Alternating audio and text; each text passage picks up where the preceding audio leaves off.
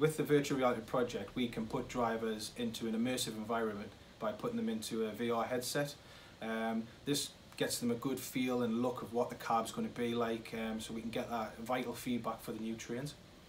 They'll see the full cab, so they'll be able to see for themselves from the seated position, and they can move around if requires, and they can touch out and make sure that these new buttons and the new screens that they'll be able to see are helpful and beneficial to their job. What has the feedback been like? It's been really positive. Drivers have come forth because we're just asking them to come down as and when they are available to do so.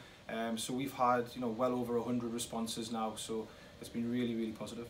And what will the feedback be used for? The feedback will be used for the final cab design. It'll be fed into that and to make sure it's the best it can be for all drivers.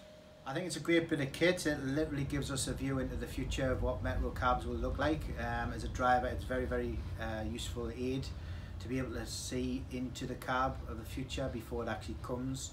It allows us to give some feedback on what we like, what might work, what might not work, and being able to feed that back to Stadler. I think it's an excellent opportunity.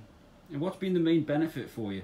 Again, being able to have a look into the cabs before they come along, being able to feed back any issues or what we like, what we don't like to Stadler.